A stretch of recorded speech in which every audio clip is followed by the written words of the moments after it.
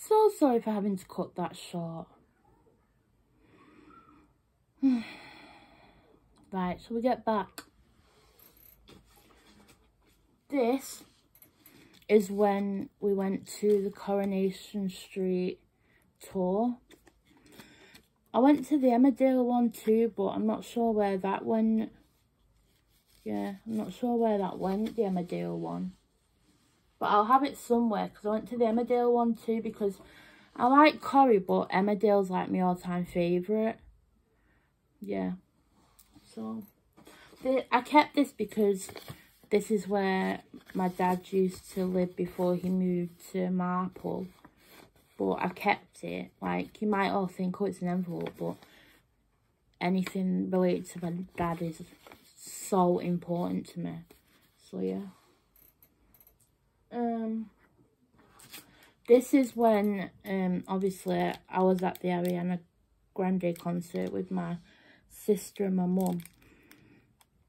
And the bombing happened, and we all, everyone, the One Love Manchester concert happened, and we all got invited to go along. But, we were all just too, we didn't want to, because we were all too shocked and, upset, and we just couldn't process, obviously, like, it was just too, like, what, like, how can, it happen, do you know what I mean, like, so, but my brother went, and my uncle, and, my brother's fiance, and they got us this One Love Manchester badge, so I've got that with me. This is when we went to London to see Wicked in, does it say, 2010. The kids screaming outside. In 2010, went to see Wicked, again as a family, which meant a lot, because I love doing things with my family, and I love Wicked, and I love, even though I was on the back row and couldn't really see much, I just love being with family. I love Wicked, and love anything musicals though. So I love, like, growing up it used to be Anna and Oliver, and but anything musicals, and my all-time favourite Wicked is. And going to, like, when I was 2, I started a dance school, going to a dance school where I did tap, ballet, and all that, and just normal dance. But then when I was 7, I started going to an actual performing arts school in Dresden, and where we'd put on shows, like, I'd do musical theatre, and then I started doing ballet and tap, and a bit of, street, and we put on shows at, like, the Palace Theatre or the Tameside Hippodrome before it shut down, and Stockport Plaza, and I loved it. Like, literally, it was, like, the best. But then I just felt like that's when my mental health started to go a bit wrong, and, just everything got on top of me, and, like, especially my dad, and I just couldn't do it. And, yeah. This is when I had to stay at Greenways, which was a mental health learning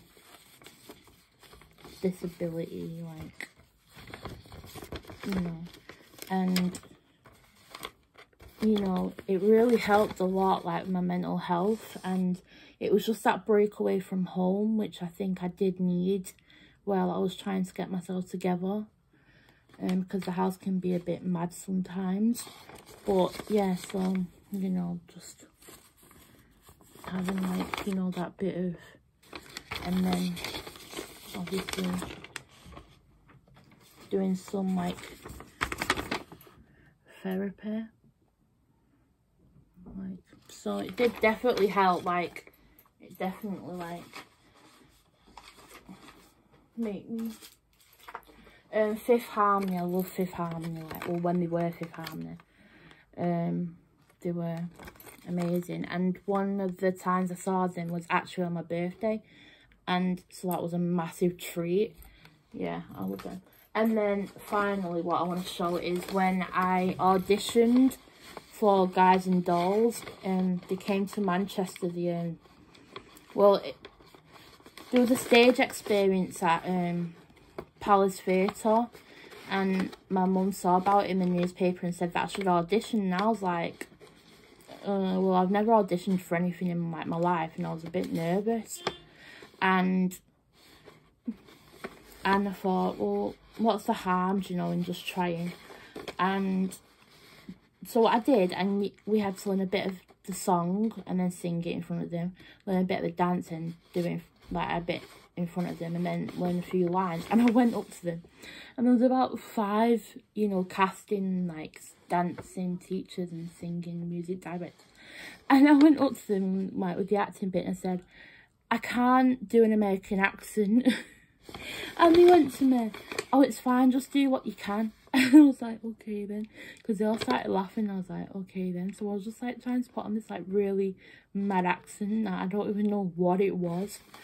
But yeah, so then they said we'd hear within 2 weeks, and then I think this is it. And then so 2 weeks passed, and I received a letter in the post, which was this. And I was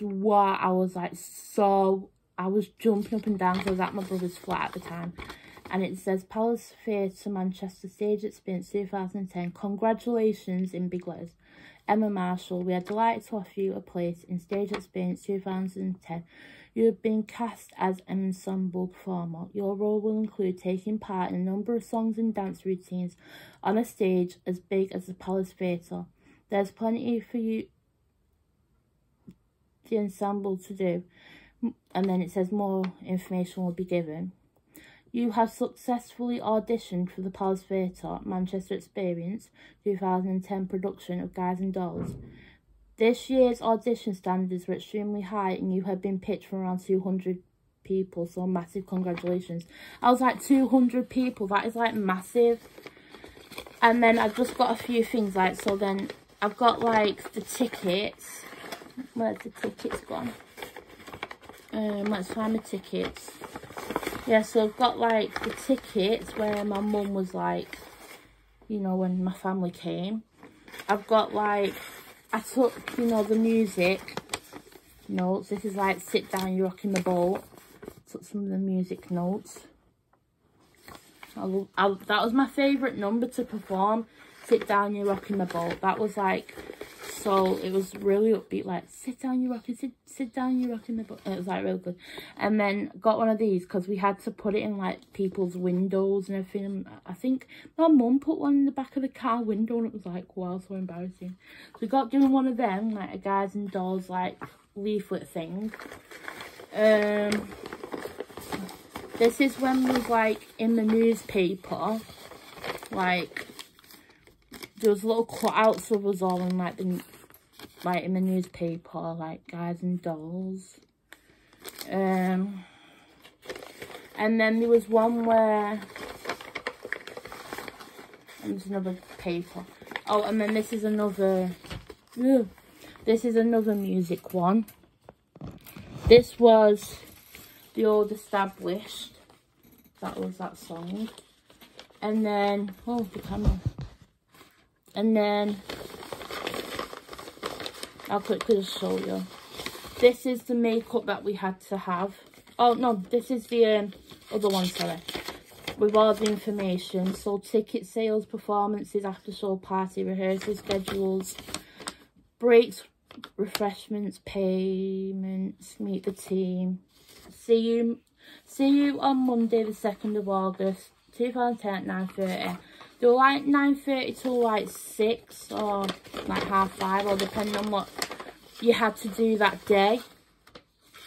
And then this was like makeup, so we had to do like 50s makeup. So that was really fun. So we had to like, women could get away with a more dramatic look, particularly for evening. eyeliner was liquid, making a sharp, highly defined colour. It was used primarily on the upper lid. So things like that, it was more, you know.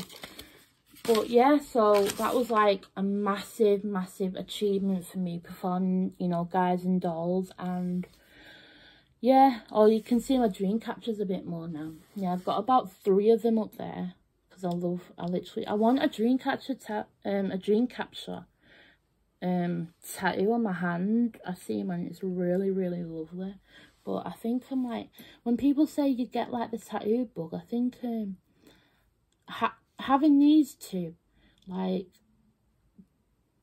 I feel like I want more, but I'm just a bit like nervous. Like, I'm all right once I'm sat in the chair and they're like, they start, but it's like, I'm like, I want them, but then, and it's like, I don't know what I want. Like, I want like about 5 tattoos, and then I was talking to someone, I said, if I was to get a tattoo, I'd just have them all in like one day, so I wanted to go back. But, yeah, so this has been me again. I thought, yeah, I just wanted to share like a bit of my, you know, life, some of my memories, and yeah, and because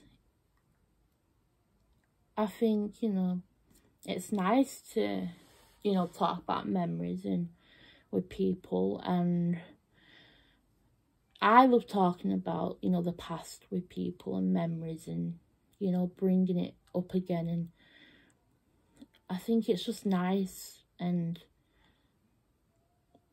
yeah, and yeah, so this has been me again, and I don't know what I'll do in my next YouTube video. Like, this was just, I was sat there last night and thought, oh, should I just do one about talking about memories? And it just came to mind then, and I was like, yeah, I should, because it's nice. So yeah, so I don't even know what I'm gonna do in my YouTube videos. Like, I was gonna do one on dancing, but I don't know when that will be. Might do some more singing, talking, because I was only really going to do one about talking, but then I thought, when I did my talking, like, I've actually got more into it, but I don't know whether I just bore people, or whether they're actually interested, or whether I just talk, people watch, turn off, and they're like, oh, not here again. I don't know. But, yeah, so sorry if I do bore you. And if you watch me and you're like, oh, that's pretty interesting, then I'm actually really, like, proud. But, yeah. So this has been me again, Emma.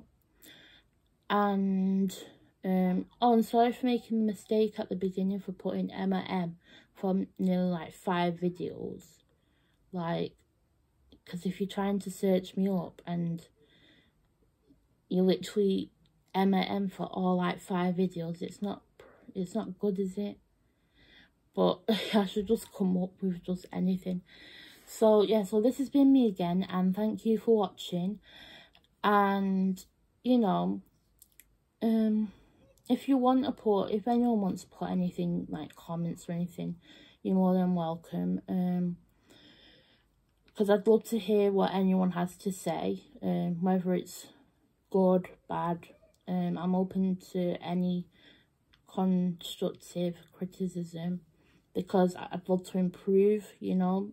I'm new to all this YouTube stuff, so anyone that could help, you know, any ideas on what I could do, and yeah, so, or if it's good, then thank you.